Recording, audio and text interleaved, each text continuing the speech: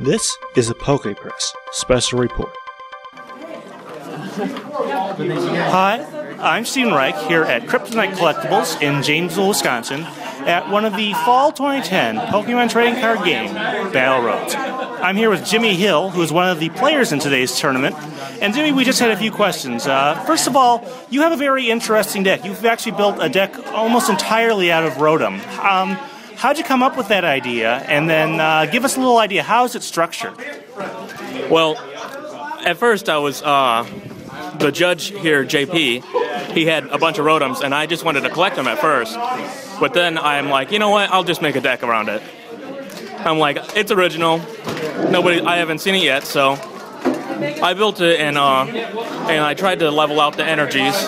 You know, like 4 each for every type.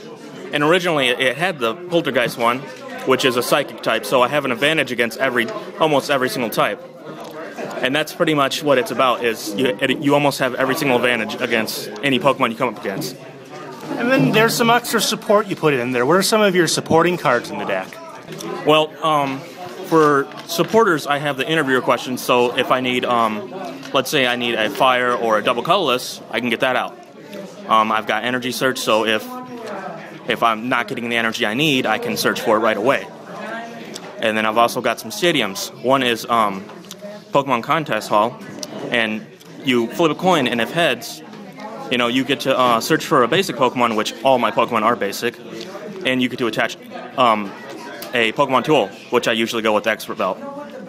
So it gets it out right away, so it's very helpful. All right. Do you have, among the various different Rotom forms, do you have any particular favorites, ones you like to use the most? I would have to say Mow and Wash Rotom. And why is that?